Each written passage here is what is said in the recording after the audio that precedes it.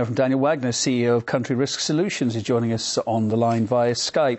Daniel, hi there. Thanks for being with RT and joining us on the line from Connecticut there. Now, as we've seen, the mainstream media has been boosting public sympathy for the rebels. What impact does that have on the conflict?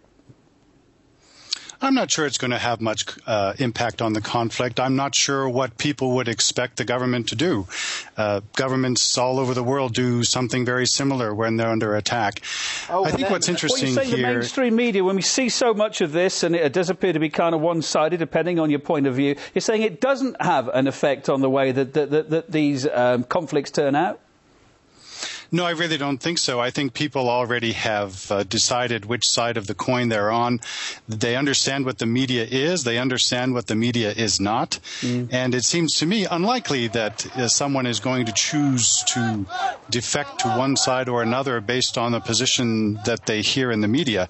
I think what their family, their friends, their patriotism, their allegiance to one side or the other has much more to do than what the media may say. We have seen incidents, though, haven't we, of even the most respected media outlets picking up anti-Assad stories, airing videos like, well, this one we see on the screen now, allegedly showing rebels executing Assad supporters. We've been airing it all day today. What does this kind of reporting mean for their viewers, trying to get them a real picture of what's going on?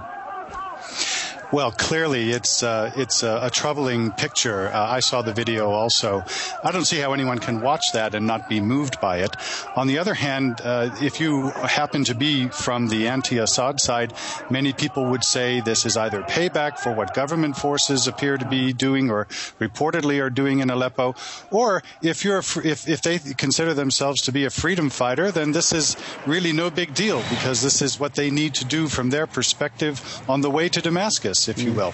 I think ordinary people will be shocked when they see that type of video. But let's be clear about what type of conflict this is. It's going to be lengthy. It's going to be bloody, even bloodier than it's already been.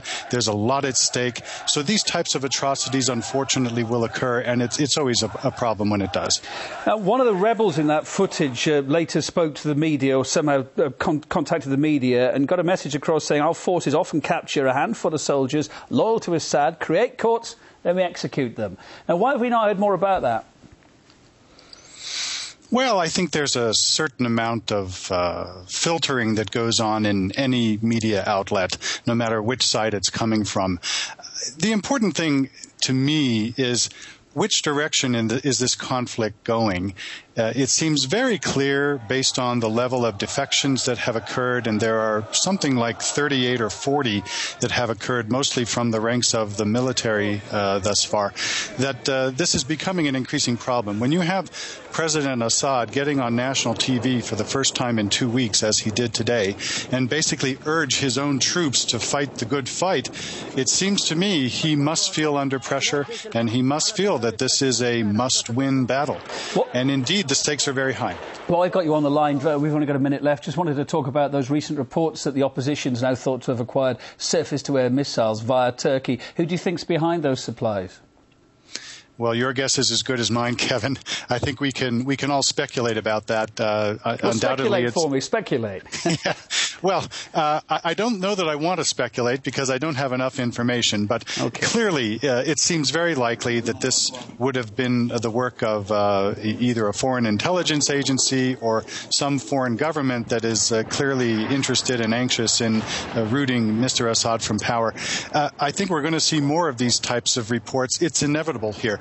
If I were to put a time frame on what's going to happen next, I would say we're going to see a very critical juncture here in the next month. And either Mr. Assad will be able to survive and retain the support of Russia and China, or the tipping point will be reached. All right, Daniel Wagner, thanks for your thoughts, CEO of Country Risk Solutions. Appreciate it. Thanks, Kevin.